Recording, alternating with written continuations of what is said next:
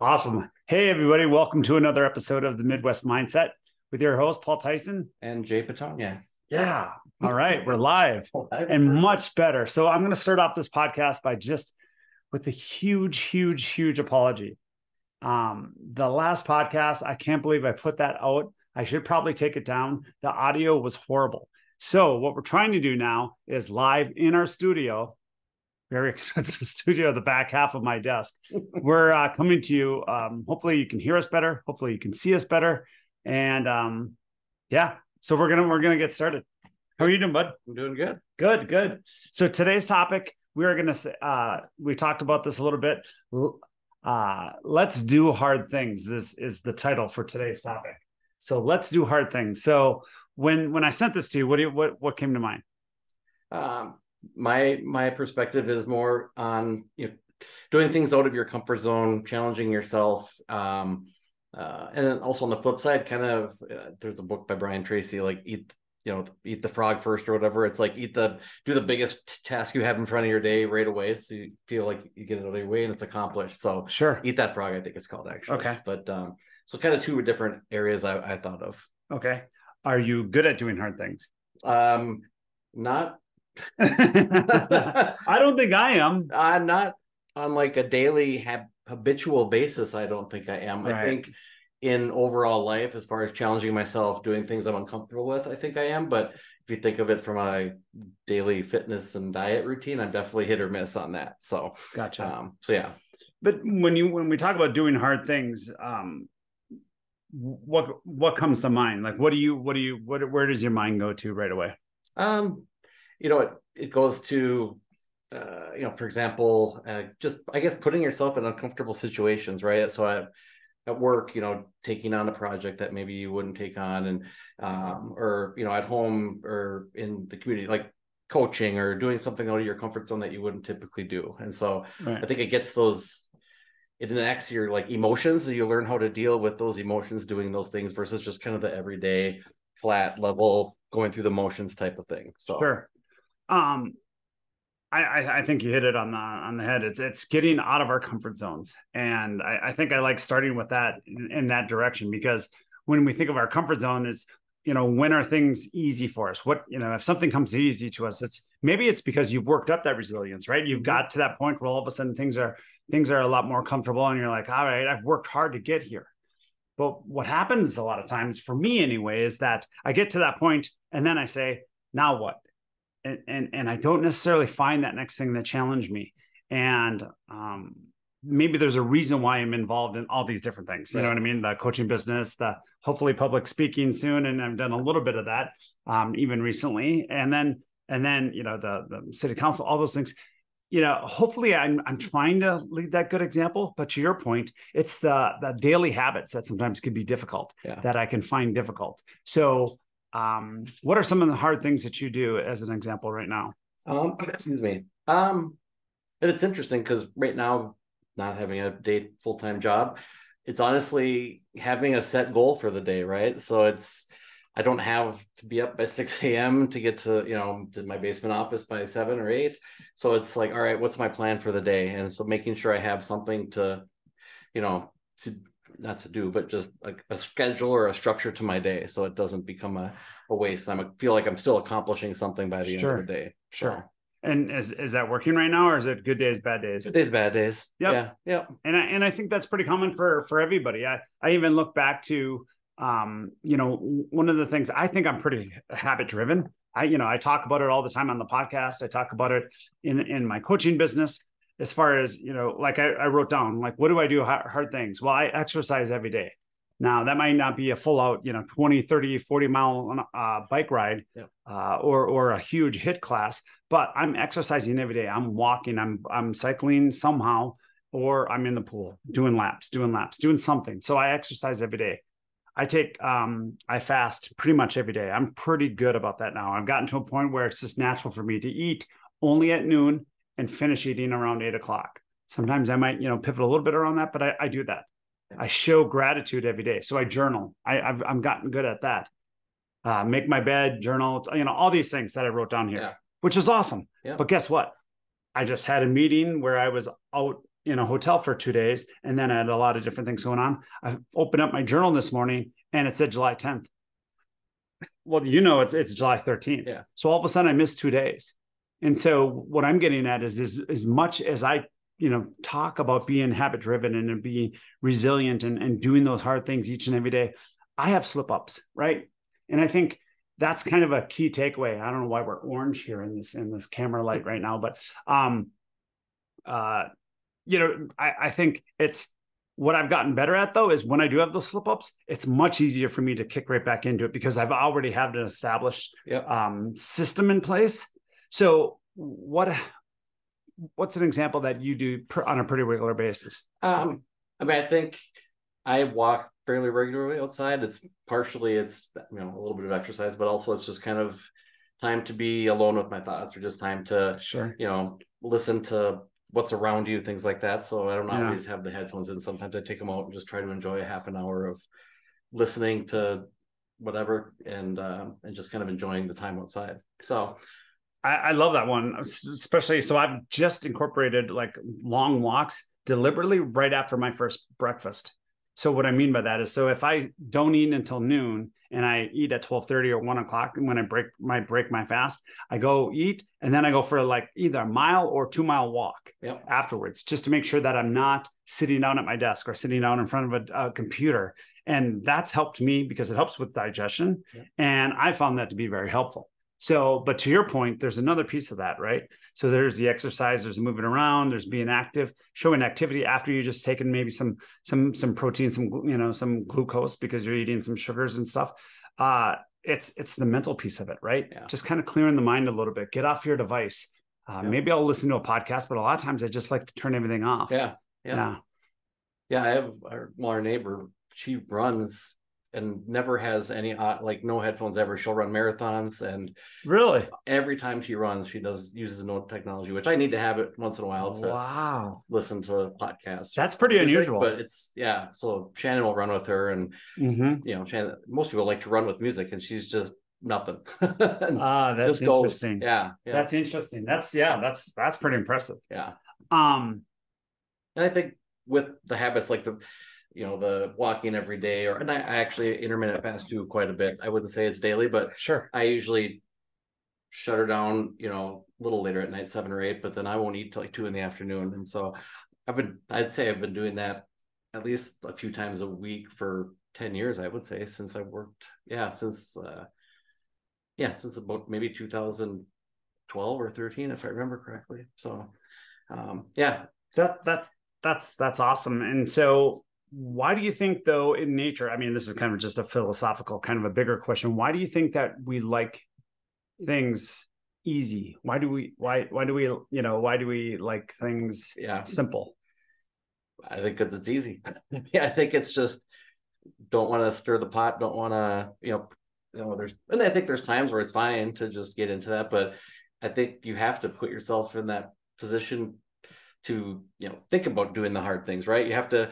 I was kind of in my research, I came across like Stephen Covey, and even though it's not do hard things with him, his 7 habits, one of them is with the think with the end in mind, or start with the end in mind. So sure. What is the purpose of this habit? Why do you want to do this every day? It's right. Just I got to do this every day. It's like, well, I want to walk because I'm going to feel good, and I want to be healthy and have mental alone time or whatever. So that was one of the kind of a correlation there of kind of one of his habits.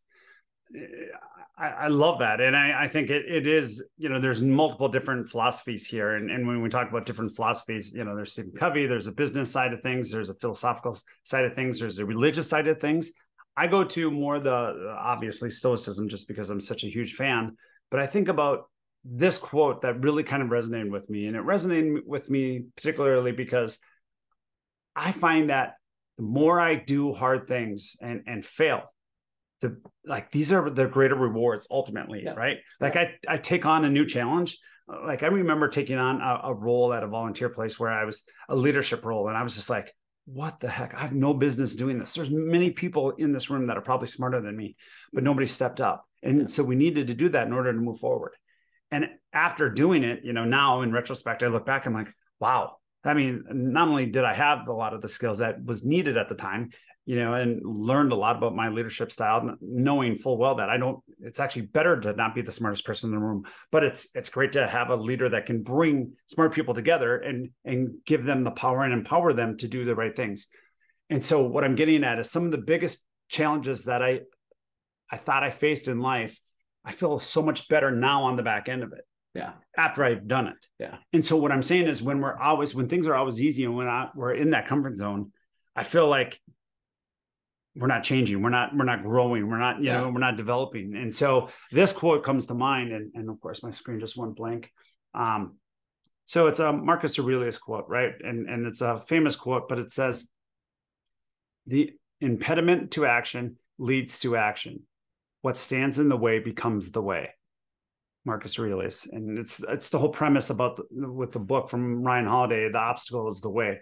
The things that we think are our biggest obstacles are in our life, our biggest failures, our biggest things that are challenging for us become the most rewarding things to us in the world, right? You can bring it up in many different scenarios, but one scenario is like having kids.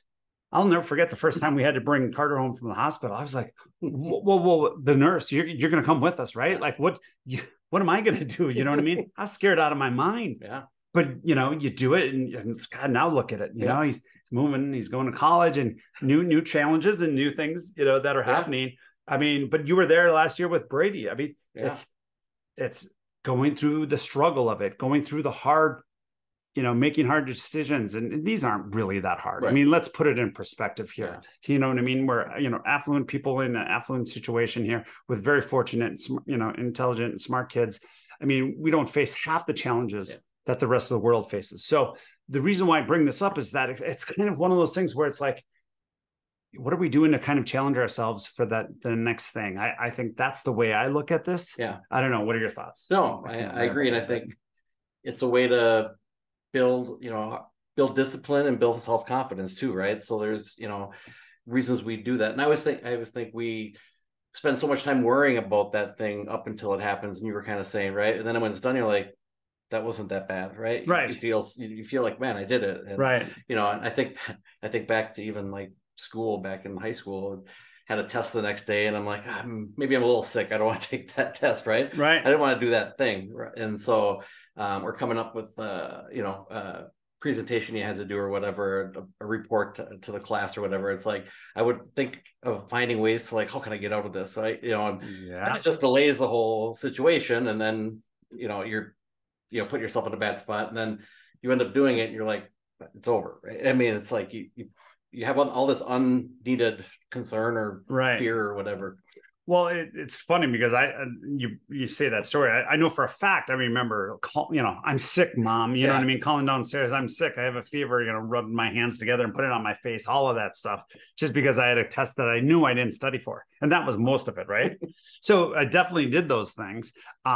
But what I also like about when we show up and we do these hard things, and we like even what you're going through now. I mean, you're looking for a job and you're doing all these things. Your kids see you working. You see, the resiliency. They see, the patterns of hey, we get up and we do it again, right? Might not be fun, might not be great, might not feel good. Yeah, but, that's my job right now is to find a job. So to find something new. Find something new. Yeah, exactly, for sure. Yeah. So when do you think you show up at your best? Around doing hard things. I would say when I know why I'm doing them. Like when I think of the purpose, I'm the first one to be like, I don't feel like working out this morning. I don't feel like doing whatever this morning. And so I think when I have more of a plan or I have, kind of think through why I'm doing what I'm doing, I think that's one of the ways that helps me. I also think of starting small, right? So it doesn't have to be a huge, hard thing. So I think you've said it before, like, if your goal is to work out every day for 60 minutes and you haven't exercised for a year, you're not going to do it. So it's like, all right, maybe it's getting up, walking for 15 minutes, doing some push-ups, and then you're good, Yeah. And so, and I think you said this before too, but that usually snowballs into, I'm up, I'm going to keep doing stuff, so I think, building small habits or patterns that lead into the bigger, the bigger picture, the bigger patterns. I think you're spot on. I look back at one of the most, like where I've had success before in the past, right? I look for evidence. And so like, if it's working out, it's all right. What makes me want to work out? Well, the results do, but guess what? That's a lot of work to get to that point. So what can I do now? Small steps, small things. Well, guess what? I like an accountability partner. Yeah. And when I'm teaching class, that's my accountability partner. They know I have to show up. I have to be there on time. I have to make sure this classroom's set up correctly. Yeah. I have to make sure I write the session before, the day before. I have to make sure I have a new playlist put together. Like, I have that requirement, and that accountability helps me show up better for not only when I teach, but then also when I'm doing the class. Yeah. Like twice a week, I know that I'm teaching a class, but the majority of group fitness, I'm doing the work too. Yeah. You know, and so I love that accountability piece. To your point, you know, maybe it's bite size. So if you know, you've had success before by, you know, just starting small, keep starting small. Yeah. And do those little things to show up for yourself now. Yeah. Yeah. And that could be work related too. You know, there's the eat the frog scenario, but there's also get a few quick wins in the morning, right? In your first part of your day, where it's like, you got that momentum. You're like, yeah, you know, just kind of some easy things that you can chop off that at least get you that momentum and then lead up to, you know, that confidence into doing whatever kind of hard things you might have to do. Well, in the tools book with Phil Stutz, he talks specifically about like a pearl necklace, like collecting pearls, collecting little wins. Yeah. Just little wins each day. So he said, you know, just like a little pearl, write a pearl on a piece of paper. I got one win today. What did you do? Yeah. I put my shoes on. Right. I put my athletic shoes. Maybe I only got to the garage door and I got 3 texts from, you know, possible client, whatever. Yeah. And you didn't get that, but guess what? You put the shoes on. Yeah. I mean, people laugh, and I'm sure you're laughing listening to this, but it is those small wins that can make such a difference, such an impact, because small wins lead to big things. And that's what I found worked for me, to the point where all of a sudden now it's kind of like just this is who I am. That's the other thing I do now too. It's like, oh, are you going to work out today? That's not even a question. Right. I mean, it just isn't. No, it just isn't, because now not only do I enjoy it, but I do a multitude of different things to set me up for success. So I know that I'm not going to get burned out, you know? Yeah. That kind of reminded me of, so filling your day with a stack of habits that you chose and you feel can make you better. So kind of, you've built this stack of things, these habits that you do, and every day that's, you know, you've chosen, instead of just kind of going with the flow, you know, what these things are to be successful every day. So, well, and like I mentioned earlier, life can get in the way a lot of times, right? Why do we not stick with a habit? Well, there's multiple different reasons, but one of the biggest reasons is that something, you know, people with young kids at home, I think about, you know, my brother and some other people, like, you know, busy schedules and different meetings that come up, whatever it is. It's the idea of prioritizing your time. I say it at the end of every closing of this podcast, to make sure we're taking care of you, so you could show up better for taking care of somebody else. Yeah. And I think that's just so important. It's one of those things where it's like, we're so quick to give up on a habit, to say, oh, well, I have this big important meeting. Well, is that more important than really taking care of yourself? Right. And maybe it is at that particular time, but the more we do that, the more you make concessions for that, I found that it doesn't serve me. Mm-hmm. Like, I'll have a meeting where somebody will throw it on my calendar, and it's during my morning routine. And I'm just saying, no, I'm busy. I'm in a meeting, and my meeting is with myself. Yeah. It just is. Yep. And like I said, I you know, from 8 to 5, I'm doing my job, but outside of that time, that's my time. So somebody's like, hey, I want to meet with you at 7:30.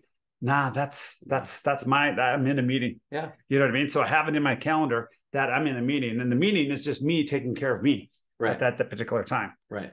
Kind of, which is an important meeting. I mean, well, kind of corny, but it works for me. No. And once again, this comes from a little bit of a point of luxury. You know what I mean? I have the ability to do that. Exactly. Yeah. So as I get a text right now. So anyway, yeah. What else do you have? I see you have some other. No, I think that's, you know, like, I'll put, when you're busy during the day, you put your 30-minute or 60-minute walk on your calendar. Yeah. And you get overlapping meetings, and it's hard to not take them and kind of under prioritize your actual, what you're doing good for yourself, and right. Which, to make yourself better for others. So it's hard sometimes to, because if you move that, you're more than likely just not going to do it, I think. So. Well, I agree. Like I said, the first thing I think it's easy for people to do is to say no to taking care of themselves. Yeah. And if there's one thing you take away from this podcast today, is that by doing hard things, take care of yourself first. Yeah. Do those hard things for yourself, because taking care of that one last email or making sure that one other person heard you, when you get to, that end of your weeks in your life, you would never say, oh gosh, I wish I would have listened or watched a couple more or looked at a couple more emails or took care of a couple more things. Take care of yourself, do those hard things for yourself, because they're going to help yourself rather than, you know what I mean? If you're not doing hard things or challenging yourself, you're not growing, you're not learning, you're not becoming a better person. I mean, right. It's the way to growth, really. I mean, so what other tools can we use in order to do hard things? Because like I go to a little extreme, and I know everybody gives a nice little chuckle about it, but cold plunges. I literally just bought a new tub now, so I can do it in the summer. Nice. My pool's too warm with the kids swimming in the pool, so I can't swim in the pool. But I mean, cold plunges. I just got a little tub. Like, all right, I haven't done a cold plunge in probably a month or two. I'm like, I need to get back into it. So it's not necessarily, it doesn't have to be that extreme. Like you said, we can start with small things, but what tools can somebody else use to overcome? I do like that as a tool, the cold plunge, or even cold shower, or even just dousing yourself in cold water. It changes your mindset, or it changes your kind of what you feel at that moment. So it kind of, if you're feeling like you're not getting somewhere or something, it can break your mood up. It can kind of change your mood, I think, for the better. I think for me, I use checklists. Sure. I'm a little ADHD, so it helps me when I know I have to do something, that I'm covering all my bases, and it kind of breaks it into small pieces, right? So it's not this huge chunk of big things I have to do. It's all these little things, that I have to do in progression to get to that. And that's, that could be in that exact moment, right? I got to do this, and this, and then that'll be accomplished. So kind of breaking it into pieces. Yeah. Have you heard of box journaling before? Mm-mm. Where they, I think it's a tool. It's something you can get out on Amazon, is where you put it in boxes of certain things of priority. Oh yeah. So it's like a checklist, but it's almost a little bit of a checklist / journal where you kind of put it in boxes. So in the morning, you're like, all right, I have these 15 things I'm going to do. So you literally write these 15 things in the organized box. Priority number 1, these have to get done before noon or something like that. Or, nice to haves and all these different things. But it kind of puts it into kind of a little bit of an organized system. Now, that takes a little bit of work, right? Yeah. And so maybe that's a little bit too cumbersome for some people, but I like the idea of another tool, right? Another tool, another idea, because not everything, resonates with somebody. As you were talking, I was thinking, there's some of the excuses we hear, and some of the excuses I've had before is, well, I'm not a morning person, or that's not me. I just could never take a cold shower. Of course you can't. And until you do it for your first time. And then guess what? There's a reason why people say I freaking love them, because they feel great. So maybe it's take that warm shower, get all your showering done, get all clean, do all those things. And then towards the end of the shower, just tap it a little bit chillier. Yeah. Doesn't have to be ice. And not only that, it doesn't have to be ice, and it doesn't have to be Wim Hof, you know what I mean? Like the Iceman, totally. But maybe you get there, And so all we're saying is by doing hard things, we've seen huge benefits. So if there's an opportunity for you to try it, give it a shot. Start with small steps. Start with taking little steps forward. Maybe it's an accountability partner. Maybe it's the block journaling, some tool that can help you overcome whatever you're trying to overcome. Yeah, that's great. Yeah. Any other final remarks? No, that's all I got. You got a whole notebook full of stuff here. All my notes written out. You have yours nicely on an iPad, and I've got a chicken scratch on a piece of paper. Hey, it's whatever works, right? You know what I mean? I love the idea of putting it down on a piece of paper. So you've done it there. I've done it on my iPad here, and it's just a way for people to collect our thoughts, And so I love that you're doing that. Yeah. So. All right. Very cool. Hey, thank you for listening to another Midwest Mindset. We appreciate you, and we'll see you again next week. Bye-bye. Take care.